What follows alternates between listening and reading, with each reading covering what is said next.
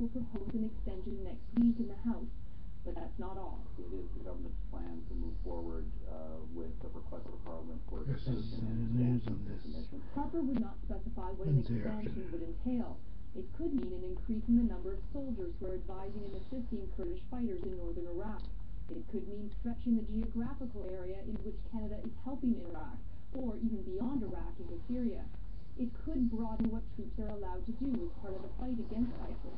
Neither opposition party voted in favor of the current mission. In fact, the NDP says the government has misled Canadians on its nature. They argue it has turned into a combat mission, with our troops taking fire on the front lines. Karina Roman, CBC News, Ottawa. The Prime Minister of Tunisia says 2 or 3 attackers remain at large following a mass shooting at a major museum in the capital, Tunis. He says 21 people were killed, 17 of them tourists from Poland, Italy, Germany, and Spain. Eileen Byrne is with the Guardian newspaper. I've been told by police sources here that all the hostages have now been freed.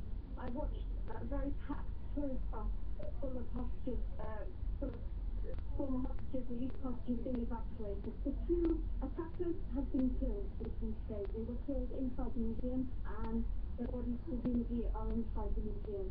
People are very shocked. They're shocked that foreigners being killed who came to enjoy their country. I'm standing at the entrance to the museum, and there's a big gathering of local people standing around somebody from the working class area, residential area near the museum. And I would say people are just in shock. That is Eileen Byrne with the Guardian newspaper in Tunis, Tunisia. It's a result that most analysts and pollsters did not expect. Benjamin Netanyahu and his right-wing Likud party have won the Israeli general election. In Jerusalem, here is the CBC's Derek Stoffel. This was an election campaign that was largely focused on Netanyahu himself, the opposition hammering away at him, focusing on spending scandals, saying he ignored key pocketbook issues here, but he was able to mount a comeback by launching a very negative final week of campaigning. Yesterday, as people were voting, Netanyahu warned that Israel's Arab citizens were flooding to the polls, and that threatened to bring in a far-left government.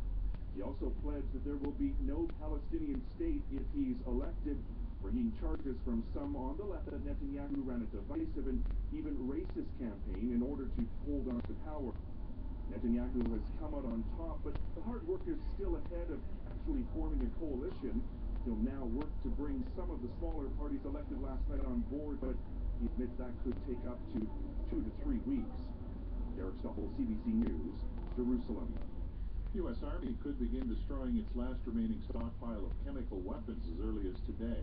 The Defense Department, has given the go-ahead to start eliminating 2,500 tons of mustard gas at a chemical depot in southern Colorado. Over the last decade, the U.S. has destroyed 90% of its chemical weapons arsenal.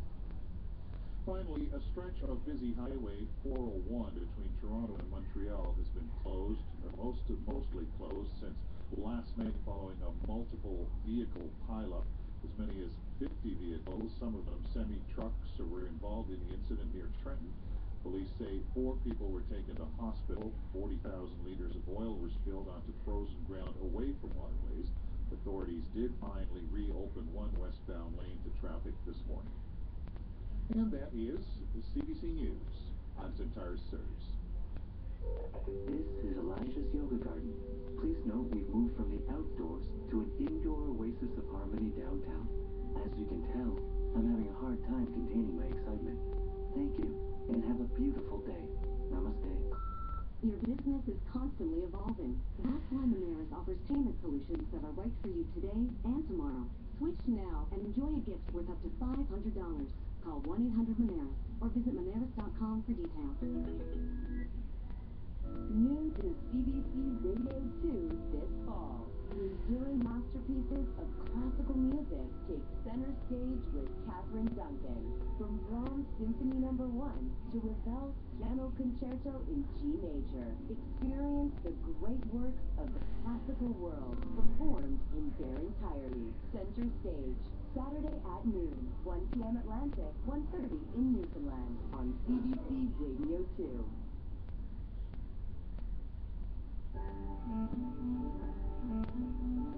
You're listening to the best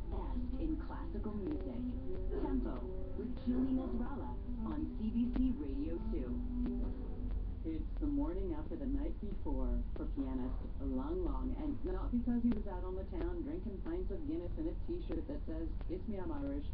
Yesterday, Long Long performed in Vancouver, where he was joined on stage by 100 student pianists in a piano extravaganza. Maybe, on second thought, they did drag him out on the town to drink green beer after the show. Well, here's hoping that Long Long had a chance to get some rest, whatever he did last night, because he performs again tonight in Vancouver to play Mozart's Piano Concerto No.